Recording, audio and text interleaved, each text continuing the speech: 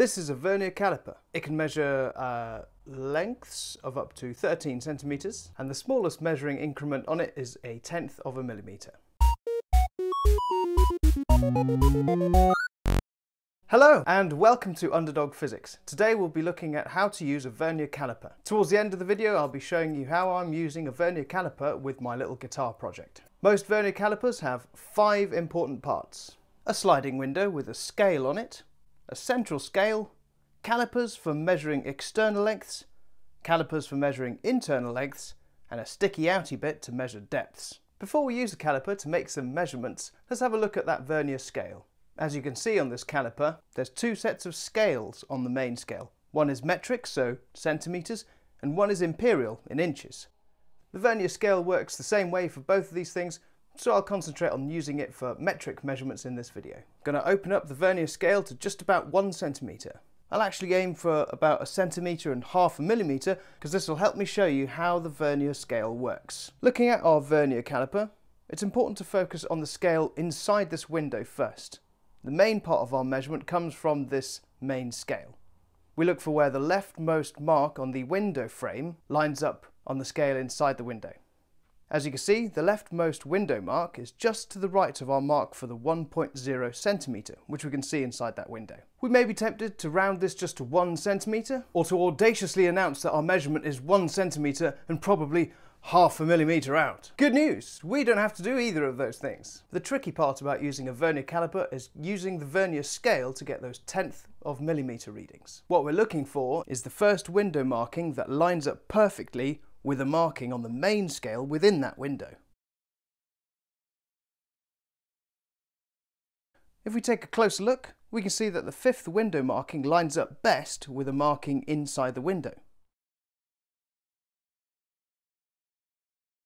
This means that our measurement is in fact 1.05 centimeter, or 1 centimeter and 0.5 millimeter. For my next reading, I'll take a width measurement of the fretboard just next to the nut on my guitar.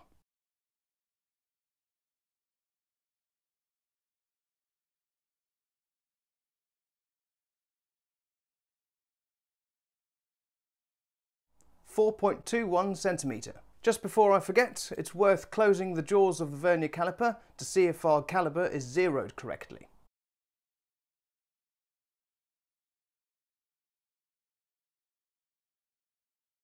Oh dear, looks like our caliper is under reading. When it's supposed to be 0, it's actually minus 0.02 centimeter. Ah well, that just means our measurement for the fretboard width is actually 4.23 centimeter. Now that we've got the hang of the Vernier scale, remember that we can use it to measure things in 3 different ways. I'll demonstrate using this milk bottle lid. External diameter, internal diameter, and depth. For depth, we simply rest the edge of the caliper on the lip of whatever it is we're measuring and extend the sticky outy bit as needed. And there we go. I'm going to use this Vernier caliper as part of my little guitar project. Like I said in an early video, I'm going to take it completely apart. That way I can clean everything properly. And that includes the bridge and the saddles on it. It's really quite dirty.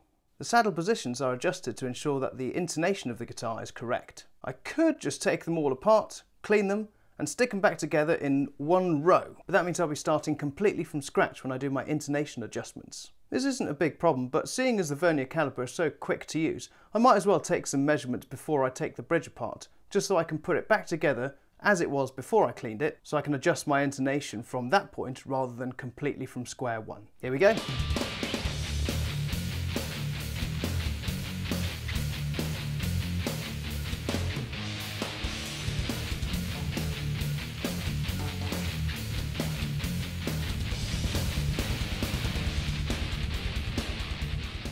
Thanks so much for watching. If you're interested in seeing the before and after cleaning videos, just wait until after the credits. But otherwise, I hope you found this useful and feel free to like, share and subscribe.